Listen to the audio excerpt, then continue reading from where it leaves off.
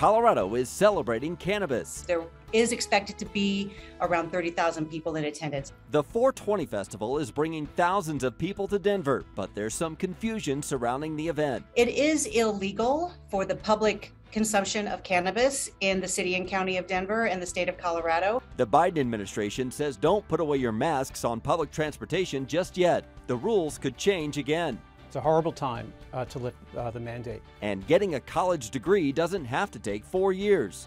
We want to help you take that first step in your education. A Colorado university is getting students into the workforce faster. Plus, the Nuggets Warriors series shifts back to Denver, but the Nuggets will need more than a playoff crowd to get out of a 2-game hole. We're going to lose together, we're going to win together.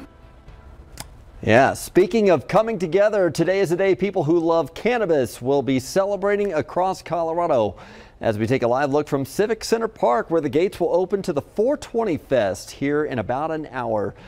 Thanks for joining us on Denver 7 News at 11. I'm Brian Sanders. Tens of thousands of people are expected at Civic Center Park for the event today, back in person for the first time in several years. Denver 7's Jessica Crawford joins us live from Civic Center Park, and some people are already gathering outside the park there, ready to make their way in.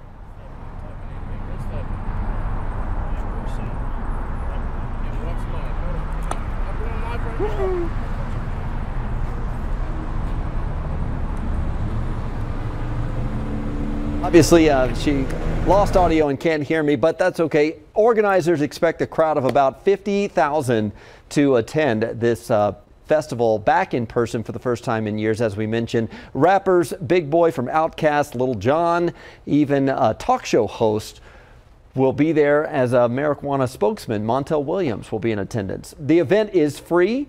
There is an Eventbrite for people to RSVP to it. It starts at noon. This was an all-hands-on-site. It was a 2-day build.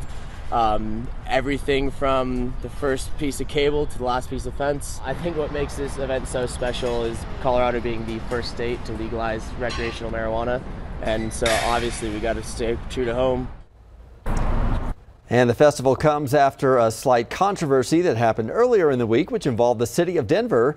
The city of Denver made a post which started with "Sup Denverites" and went on to say, "Don't roll up without a ticket." The city posted the message to Twitter and Facebook on Monday.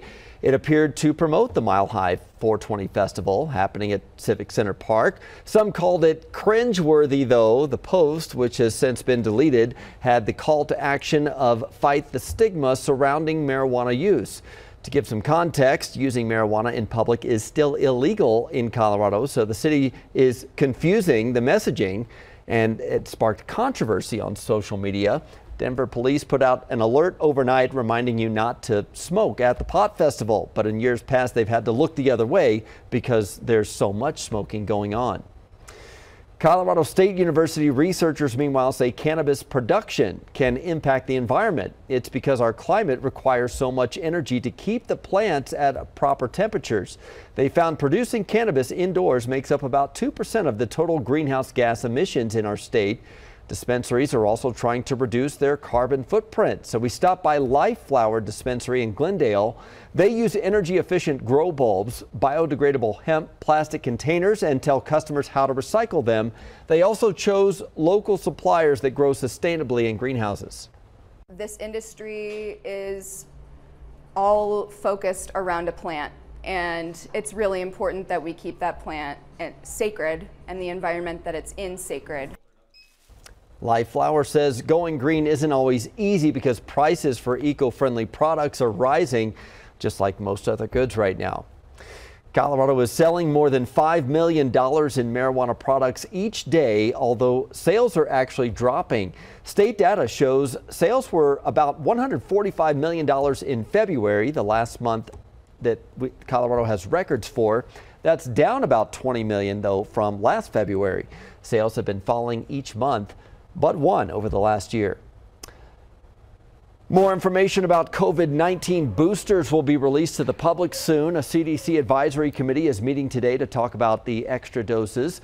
Officials expect to talk about creating a framework for future shots.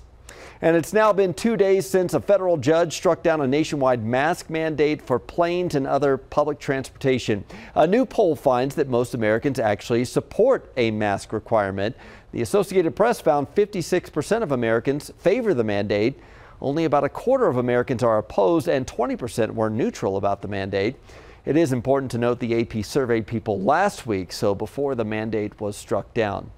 Hours after the ruling, airlines and airports immediately scrapped the mask requirements, and now the Department of Justice is considering an appeal. As Rena Roy reports, the rules could change once again.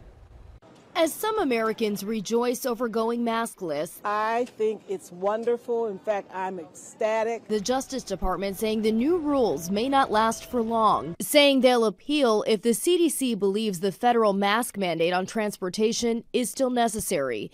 The CDC saying overnight that it recommends masks during travel and that it will assess the need for a mask requirement. For now, the TSA no longer enforcing masks on planes, major airlines dropping their requirements. My wife, who's pregnant, and my 4-year-old daughter, who's not yet old enough to be vaccinated, flew out to California thinking that the mask mandates would be in effect on both legs of our trips. And halfway through, it's going to be a different situation. Face coverings are no longer required on trains, buses, or transportation hubs either, but those rules vary by location, and it's not so simple. For example, you can fly in and out of New York City and Philadelphia without a mask, but have to wear one while walking through the airport because of local mandates. These complicated rules coming at a time when more than half the U.S. is seeing an increase in cases. And a subvariant of BA2 was first discovered last week here in New York. It could be about 25% more contagious than BA2. It's already estimated to account for nearly a fifth of new daily COVID cases in the U.S. Rena Roy, ABC News, New York. Congress wants to take back COVID-19 relief funds that were set aside for small businesses. $2 billion hasn't been distributed yet. The money was left over from programs that already expired.